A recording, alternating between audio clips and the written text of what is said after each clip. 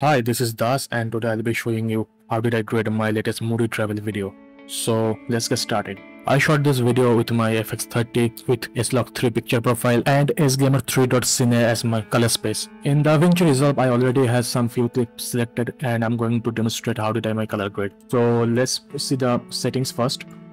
In my color management settings, my color science is set to DaVinci YRGB and my line color space is selected to Rec 709 Gamma 2.4 and my 3D lookup table interpolation is set to tetrahedral.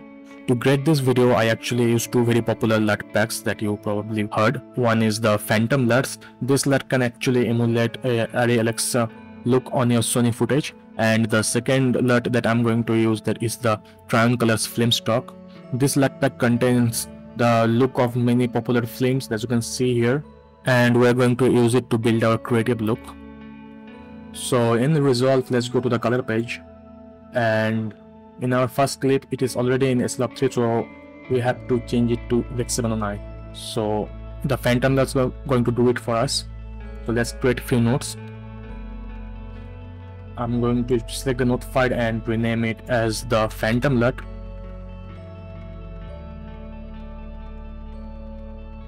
And the next node as the creative.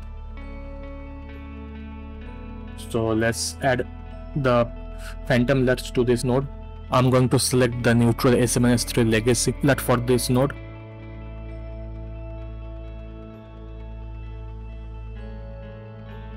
For our creative look, I'm going to select the Curious Case of Benjamin film stock, and I'm going to select the Product Vision 250D only color look for this node.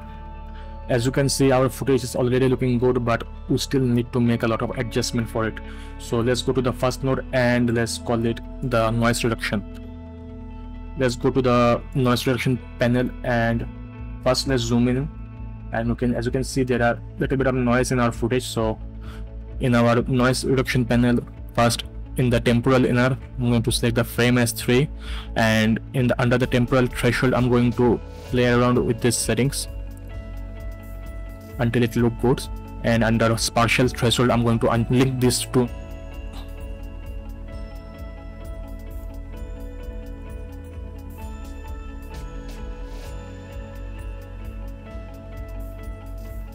now our footage is looking pretty much clean. So let's go to the second node and I'm going to call it exposure.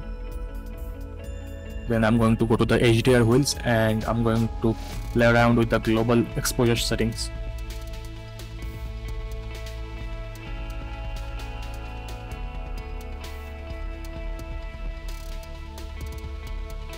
Then I'm going to go to my primaries and I'm going to again adjust my gamma and gain.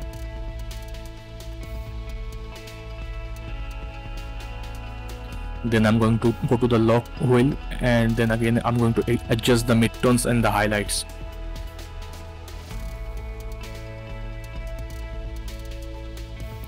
Once we have done, I'm going to go to the next node and let's call it white balance. Now I'm going to make it a little bit cooler, but for this footage I'm going to pick up a white spot in my video, so it already did the work for me and I'm happy with the white balance for this video. Next, for the next node, I'm going to call it saturation, and for this saturation you can either crank it up the saturation from here, or you can also go to the RGB mixer and also use this, but I'm going to do it a little bit of different. I'm going to right click and I'm going to select my color space to HSV and I'm going to uncheck channel 1 and channel 3. Then I'm going to come to my primaries and I'm going to adjust my grain. And as you can see, it actually adds some saturation in the footage. When I'm happy with my saturation, I'm going to create a new node and I'm going to call it curve, and then I'm going to add a S-curve to this.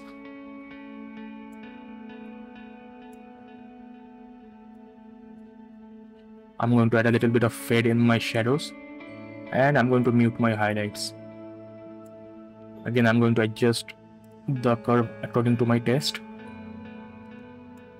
Make sure our footage looks all okay.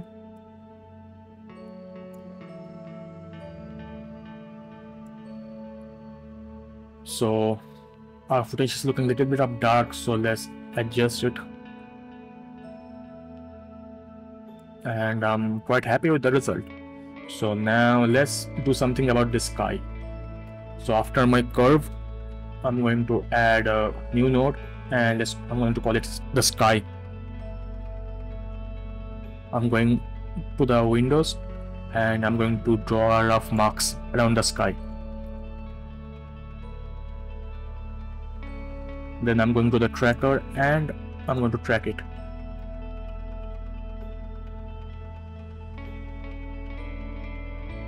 Once the tracking is done, let's go back to the windows and let's add some feather. Now let's go to our primaries and let's darken our sky to bring out some more details from the sky.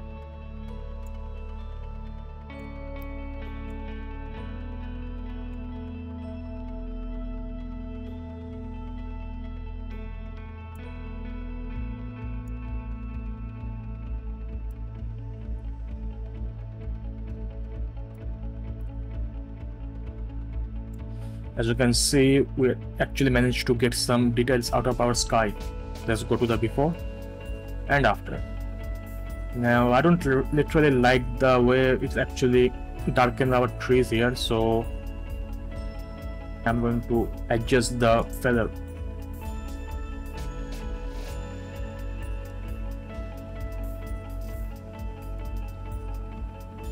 And I'm happy with the look.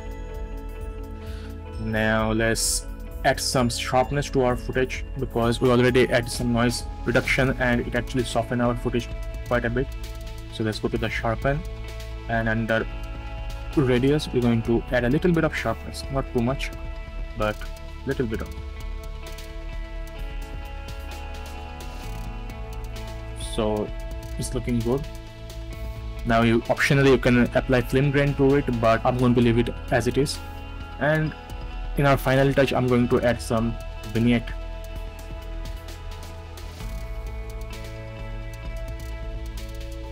Change the operating mode to basic from advanced and adjust the parameters. And we are done. This is before and this is after. And it's looking pretty good. Let's grab a still. The still is going to act as our preset. So on to our next clip, let's right click and apply grade. And as you can see, it is looking a little bit of dark, but we can fix that.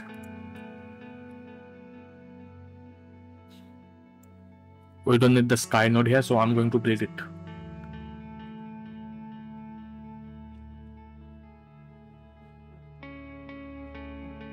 And it is looking pretty good. Let's apply it.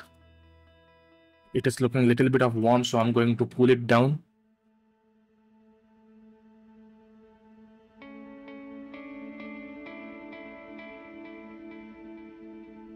And it is looking dark, so I'm going to brighten it up.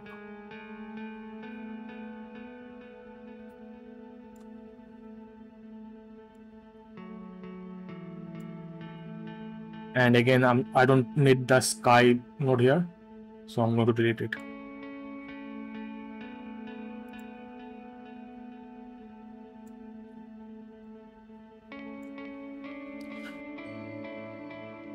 Now let's go to our next clip. Again, I don't need the sky node here, and I'm going to brighten up our footage.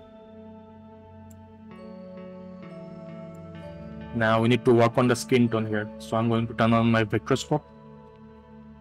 In the vectorscope setting, I'm going to turn on the tint tone indicator, and also I'm going to add 2x zoom.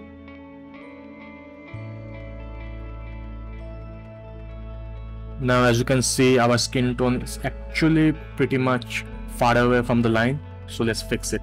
After the creative tab, I'm going to add a new node, and I'm going to call it the skin. Then I'm going to select our skin color by using the qualifier and just click on it and turn on the marks. Then we're going to adjust it and add a lot of feather.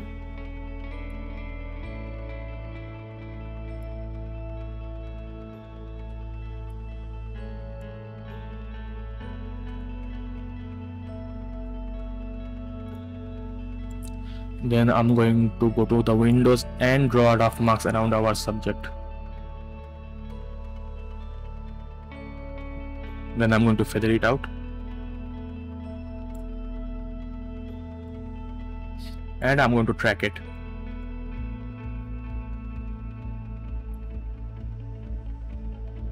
Now we will look at the vectorscope. The skin tone is pretty much far away from the line. So I'm going to grab the hue slider and push it towards the line.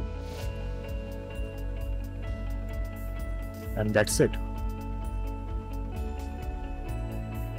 Now I don't like this portion here because it is too bright and it's pretty much distracting. So after the skin tones, I'm going to add a new node and I'm going to call it the window.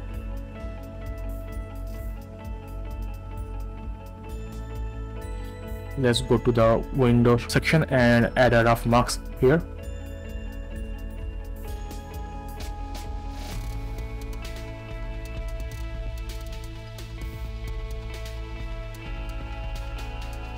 Now let's feather it out. We go to the curves and we're going to lower the brightness.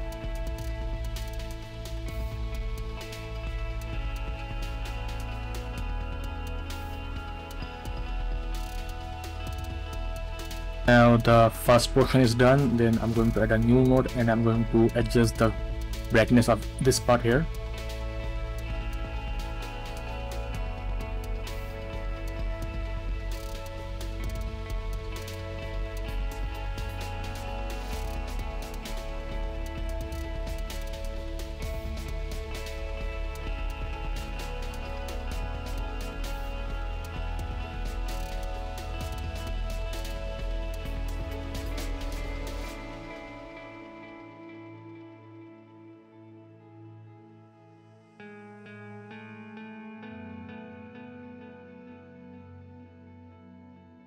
We're going to again adjust the sky here, so let's reset the node grid, and again I'm going to add a power window here, and I'm going to select the last one, the gradient one.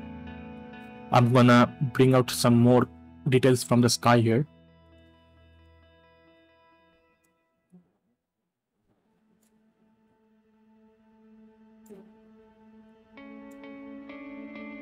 Our overall footage is looking a little bit of darker, but I'm going to fix it.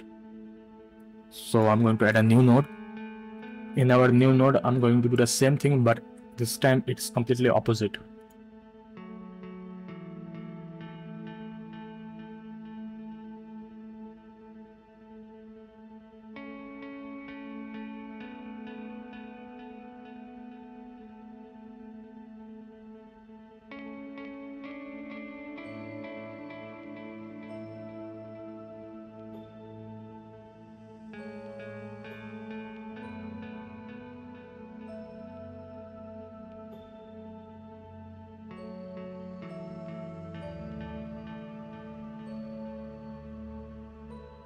So that's it.